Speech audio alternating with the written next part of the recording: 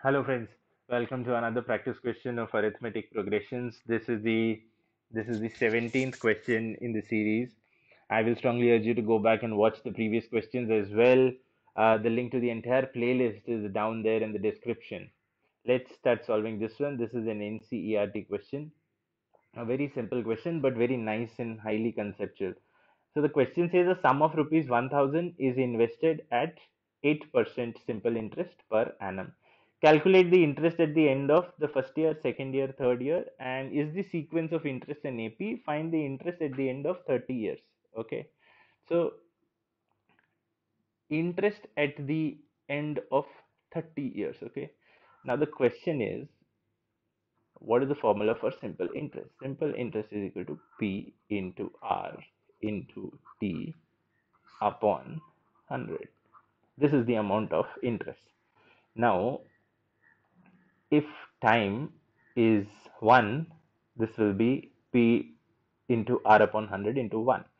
At the end of second year, it will be P into R upon 100 into 2. Okay, and so on.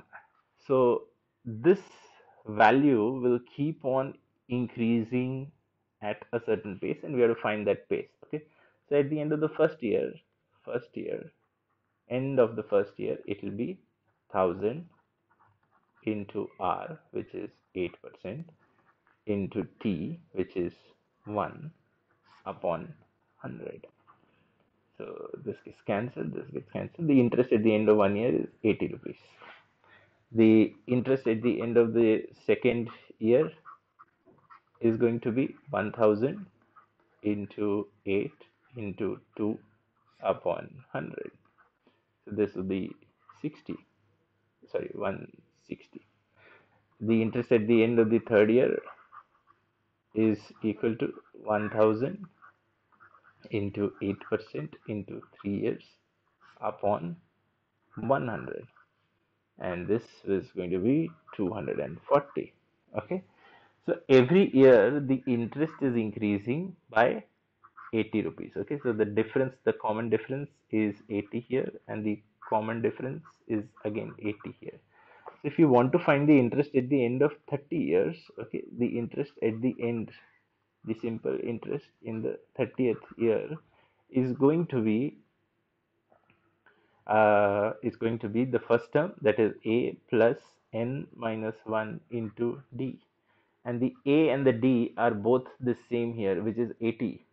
So this will be 80 plus n minus 1, that is 30 minus 1 into 80.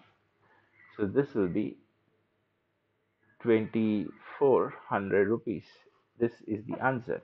You can also find it using the formula, which is P into R into T upon 100, and see if you get the same answer. So the answer will be P, which is 1000 into R, which is 8%, into T, which is 30 upon 100.